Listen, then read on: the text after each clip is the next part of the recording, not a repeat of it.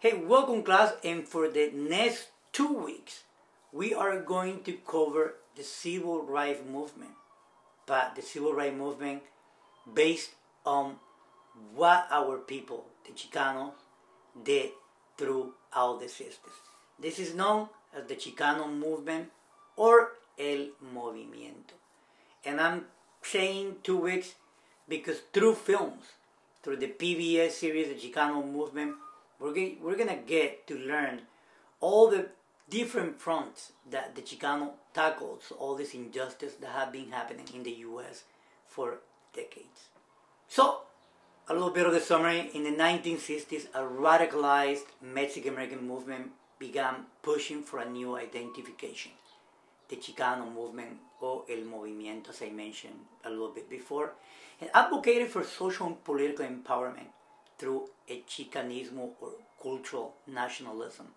In the 1960s, this movement began pushing for new ideas, new laws, and I wanted to quote Corky Gonzalez in his 1967 poem, Yo Soy Joaquín, where he started by saying, perdido en un mundo de confusión, lost in a world of confusion, caught up in the world of a gringo society, confused by the rules, scorned by attitudes, suppressed by manipulation, and destroyed by modern society.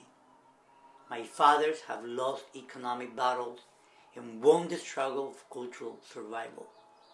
La raza, mexicano, español, latino, chicano, or whatever I call myself. I look the same, I feel the same, I cry, and I sing the same. I am the masses of my people, and I refuse to be absorbed.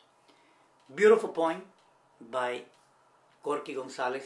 And Corky Gonzalez becomes a leader of this Chicano movement.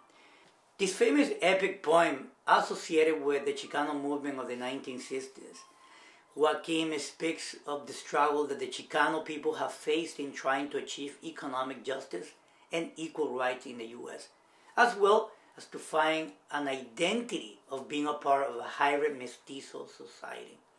He promised that his culture will survive if all Chicano people stand proud and demand acceptance. This will be analyzed in your weekly discussion. Leading up to the 1960s, Mexican Americans had endured decades of discrimination in the U.S., as you saw it in the Lemon Grove incident or Mendez versus Westminster.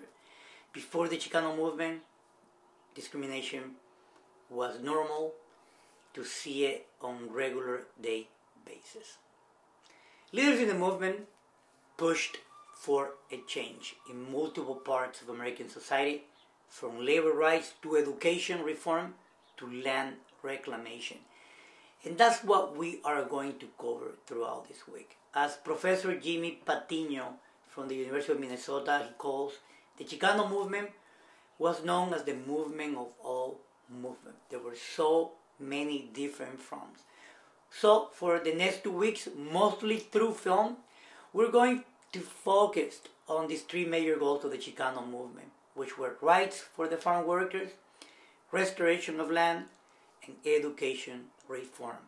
Cesar Chavez and Dolores Huerta are the one who leads the fight in the fields, and that's the awesome documentary that you're going to watch, The Struggle in the Fields. We're also going to get to see Reyes Lopez Tijerina, who's labeled as the Malcolm X of the Chicano movement, and he's the one through his organization, the Alianza Federal de Mercedes, or the Federal Land Grant Alliance, in 1953. He pushes the Reclamation Act, and he challenged the Treaty Guadalupe Hidalgo to reclaim the lands stolen by the U.S. The last part that deals with education, we're going to see how students play a central role in the Chicano fight for justice. They organized walkouts in Los Angeles and also Denver in 1968. Wow, 52 years now. It's a long, long time. But overall, the Chicano movement did much more than change laws and working conditions for Mexican workers. It gave Latinos and Chicanos a new voice that we deserve politically, and made everyone aware of how seriously discrimination and unfair laws were established in the U.S.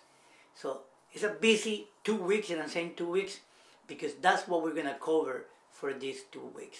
So we're going to get to see this through films. It's going to be only short readings, but most of the content of the class is going to be done through the film series, the Xicano Movement. That's all, and I'm looking forward to these 2 weeks that has so much content that not only it is exciting, but you can see our ancestors fighting for equity. Take care.